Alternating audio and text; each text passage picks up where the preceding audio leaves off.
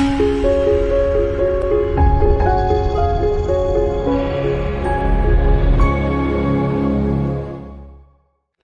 everyone, welcome to another video by AiS&x.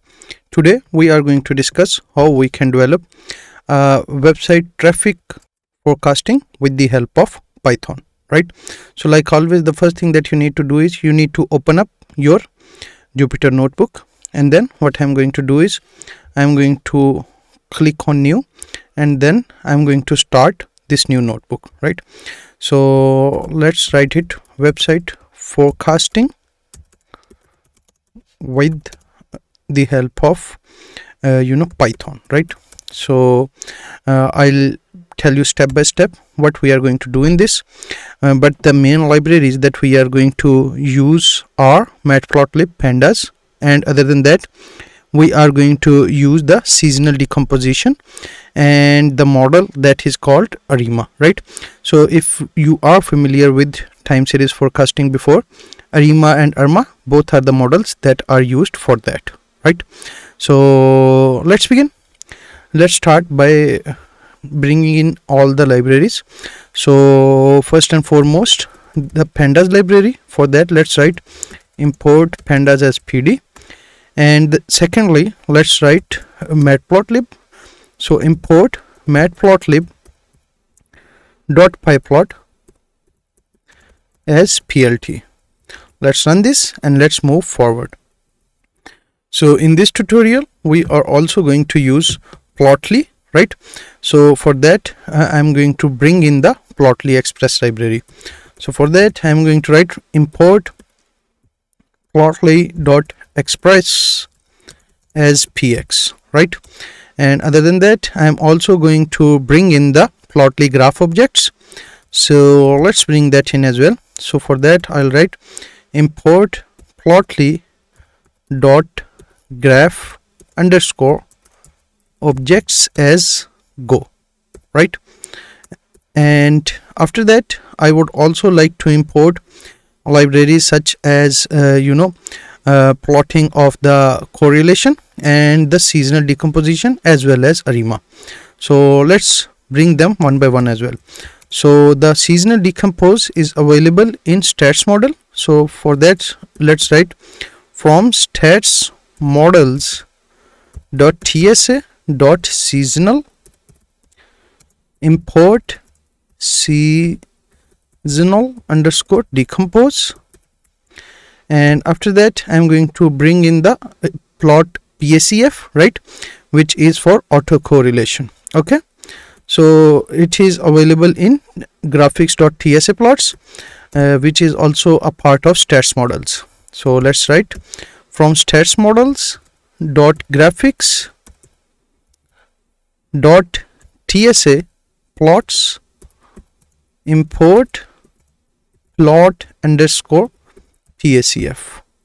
So after that the last thing that we are going to bring in, actually second last, right, is the ARIMA model. So for that let's write from stats models dot tsa dot ARIMA underscore model import ARIMA in big letters.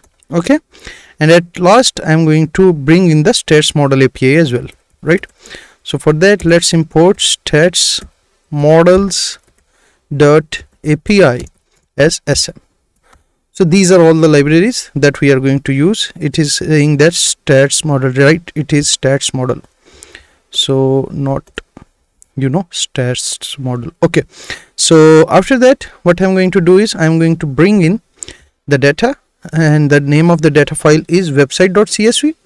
So for that let's write data is equal to pd dot read underscore csv, and in that I'm going to write website dot csv. Okay, and after that I'm going to print out the head of the data, right? So let's do that. So this is the data, right? So it is starting from 2021, and if we want to see the tail of this data we can also do that. Just for that I'm going to write tail right here, and this is the tail of the data, right?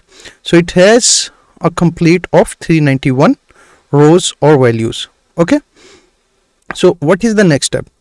The next step is we can convert this date into the date index, right? And for that we can use the function pd to date time. So let me bring it a little bit above, right? And now I'm going to use that function. Okay, so that for that function I'm going to add a new column called date in the data, right?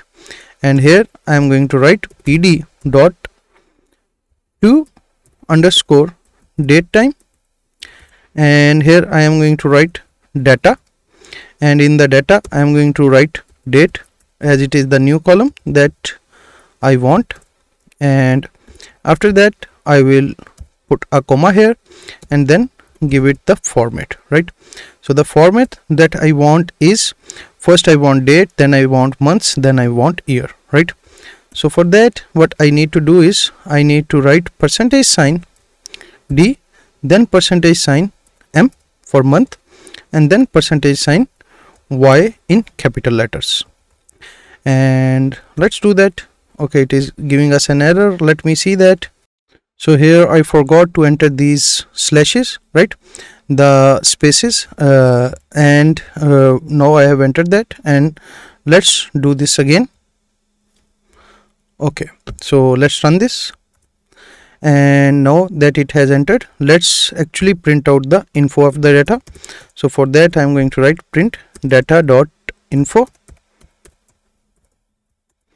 and there we go. So this is the complete data frame that we have now. Okay, so there are a couple of things that we can do now. The first thing is we can actually plot a part of this complete data frame. Okay, and what I am going to do here is I am going to bring in a small code of plotting, right? And let's do that. So it is a very easy part of the code, right? In this what I am doing is I am just writing the style and then giving it a fixed size, and then plotting the date with views and giving it a title. So let's see what is the result. So this is the daily traffic of website.com, right? So as you can see on the screen, we have dates here, right, and the number of views here. Okay, so after that what I would like to do is I would like to perform the seasonal decomposition, right? So now let's move on with that. Okay, so seasonal decomposition is available in tsa.seasonal, right?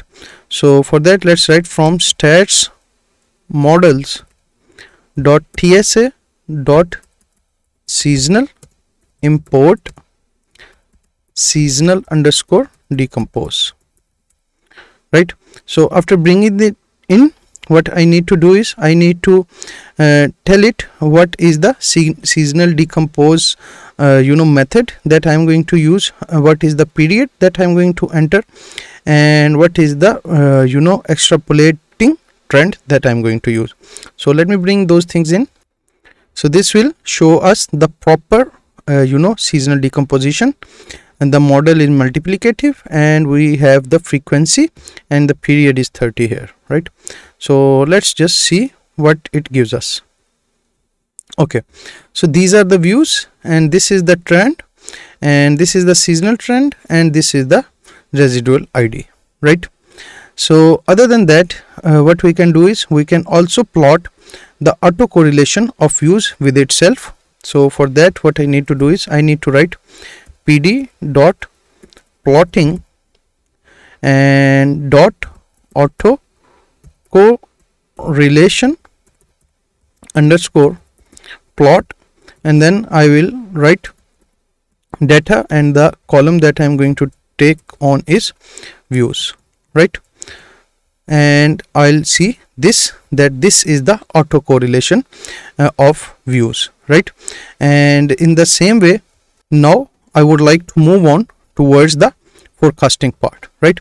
So the model that we are using is the AiS&x model. The AiS&x model has 4 basic components: P, D, Q and season, right? So out of these 4 components, we give it different values. So P, D and Q, these 3 components are a part of order, right? So we'll have to give values to all 3 of these, right? So let's assume the values to be something like 5 and then 1 and then 2, right? So these are the 3 values. Okay, and after that I have to write down the model. So model is equal to sm dot tsa dot state space dot AiS&x, and here I am going to write down data, and in that I am going to write down views, right? And after that I am going to give the order. So order is equal to P, D and Q, and after that what I am going to do is I am going to give it a seasonal order as well. So seasonal order is equal to PDQ, and the last thing is 12, of course, because we have 12 months. I am taking it that way, right? So we can also write 6 and something like that here as well, right? So after that we are going to write model is equal to model dot fit, and then I am going to print out the model summary. So model dot summary, right? So let's run this. So it is running the model right now. Of course I have ran this model before, and it is just in the way like this, right? So this is what you will see with this result. Okay, so you will see these results of AiS&x, right? So what to do after that? How will you perform the prediction? So to perform the predictions, what I will have to do is I will write predictions is equal to model dot predict, of course, after our model has ran. So model dot predict, and then I'll give it the length of data, and after that I am going to predict 50 data points after that, right? So it's going to start from the data and then end at the data plus 50, right? And after that I am just going to print out the predictions. Okay, so these are all the predictions. If you remember, we had 390 values totally available, and now we are getting values like 441, which are 390 plus 50. Okay, and we can also plot this in a very easy way. For that, what I'll have to do is I'll just have to write data views and then plot legend, and training data will be graphically shown here, and then predictions will be graphically shown here, right?